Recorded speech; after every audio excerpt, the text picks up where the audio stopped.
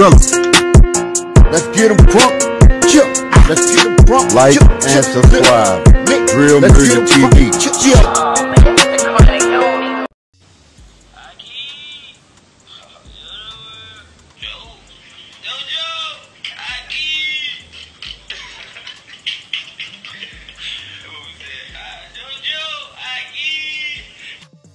Okay, guys, I want to speak on Donte Dipset and Aiki.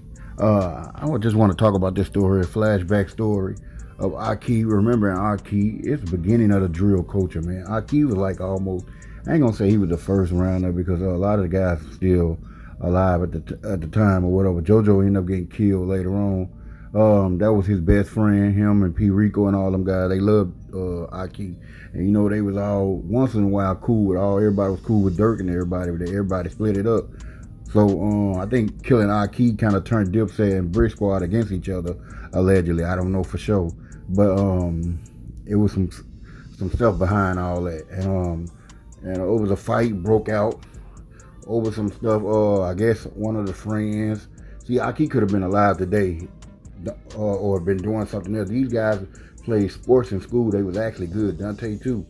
Donte wasn't trying to fight. Aiki was trying to fight. Even when Aiki hit him and he saw the gun first, and then he hit him anyway.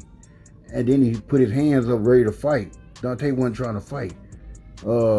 Instead of putting his hands up, Donte allegedly pulled a gun and shot. Aiki had a chance to run.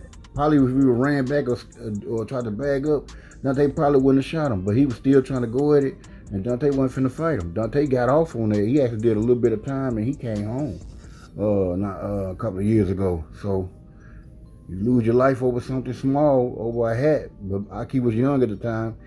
He couldn't get a second chance like a lot of other people. Rest in peace to Aiki.